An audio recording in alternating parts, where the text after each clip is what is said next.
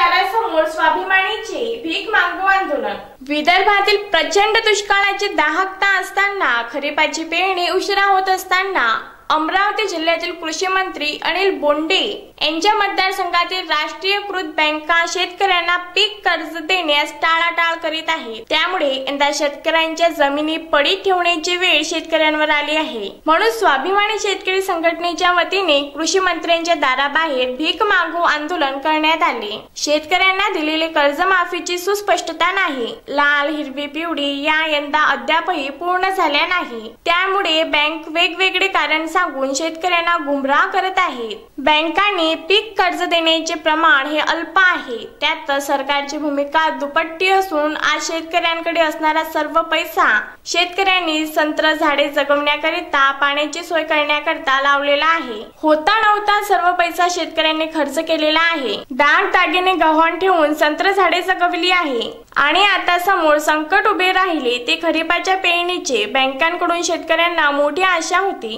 परंतु वारंवार एडझारा मारून सुद्धा अधिकाऱ्यांच्या काळजाला पाझर फुटताना दिसत नाही आणि सरकारमधील मंत्री मात्र खोटे आश्वासन देण्यातच मशगूल आहेत। शेतकऱ्यांची यंदाची शेती मात्र पडीत राहण्याची वेळ आली आहे। म्हणून माजलेल्या बँक प्रशासनाला हतबल होऊन शेवटी शेती न केलेलीच बरी अशी भूमिका शेवटी शेतकऱ्यांनी घेतलेली आहे। या गिंड्यांच्या कातडीच्या सरकार विरोधात स्वाभिमानी शेतकरी संघटनेने कृषी मंत्री डॉक्टर अनिल बोंडे यांच्या दारासमोर भीक मागू आंदोलन केले। शेवटी शेतकऱ्यांना सरकारकडून दिलेल्या भीकेचा आधार राहणार म्हणून कृषी मंत्री डॉक्टर अनिल बोंडे यांच्या दारासमोर शेतकऱ्यांनी सरकार विरोधात घोषणाबाजी करून सरकारचा तीव्र निषेध नोंदविला। त्यावेळी स्वाभिमानी शेतकरी संघटनेचे विदर्भ अध्यक्ष देवेंद्र भुयार, ऋषिकेश राऊत, संदीप खडसे, रवींद्र वंजारी, किशोर हेलोडे, नितीन नतेले, दिगंबर बोबडे, सुमित गुर्जर यासह स्वाभिमानीचे कार्यकर्ते उपस्थित होते।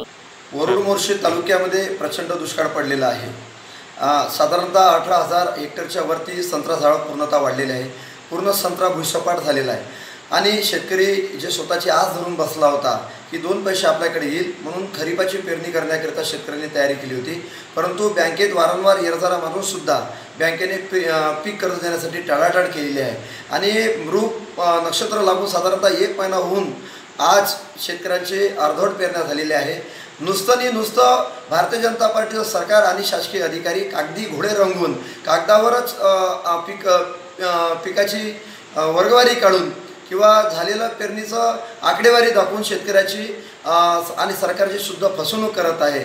आणि अमरावती जिल्ह्यामधील वरुड तालुक्यामध्ये प्रचंड दुष्काळाची दाहकता असताना सुद्धा शेतकऱ्यांना फक्त 30% पीक कर्ज वाटप झालेलं आहे। शेतकरी बँकेकडे एरझारा मारून पूर्ण हैराण झालेला आहे आणि आम्ही आज स्वाभिमानी शेतकरी संघटनेच्या वतीने आणि काही शेतकऱ्यांसमवेत या राज्याचे कृषी मंत्री माननीय अनिल बोंडे साहेब यांच्या घरावर आज आम्ही आंदोलन केलं आणि त्यांच्याकडे भिकेचा कटोरा घेऊन आम्ही गेला की मंत्री महोदय साहेब, जर सरकार आम्हाला मदत करत नसेल किमान बँकेने आम्हाला शेती करण्याकरिता पीक कर्ज द्यावं, अन्यथा आपण आम्हाला भीक द्यावी अशा स्वरूपाची मागणी आम्ही आज मंत्री महोदयाकडे आंदोलनाच्या माध्यमातून केलेली आहे। जर सरकार जागा झालं नाही तर आमच्या आता जमिनी मात्र वांझोट्या राहणार, आम्ही जमिनीत पेरणी करू शकणार नाही। पूर्ण मृग नक्षत्रामध्ये येणार जे भरघोस पीक आमच्याकडे येणार होतं ते मात्र आम्ही घेऊ शकणार नाही। हे मोठं दुर्दैव शेतकऱ्याच्या नशिबात आलेलं आहे।